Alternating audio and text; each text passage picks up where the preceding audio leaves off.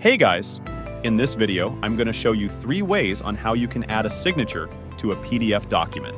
The first thing you need to make sure is to have Adobe Acrobat installed on your computer and open the PDF document through it.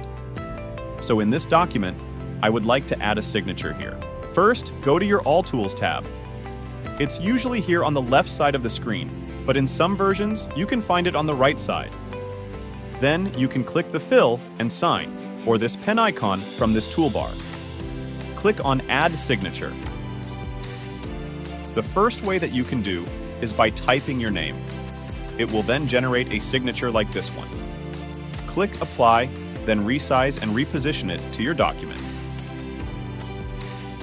The second method is to draw your signature. Let's delete this signature first and go back to Add Signature option. Then select the Draw option and start signing your signature. You can use your mouse to sign or your touchpad from your laptop. Click Apply, then resize and reposition the signature.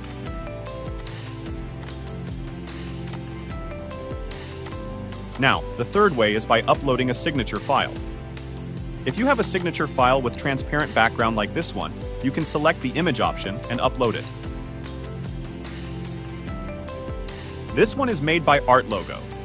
Artlogo creates professional signatures handcrafted by professional calligraphers. They also make sure that it matches your style and career. I will leave the link in the description and make sure to check it out. So that's it. Now we have a nice looking signature on our PDF document. Subscribe and see you in the next video.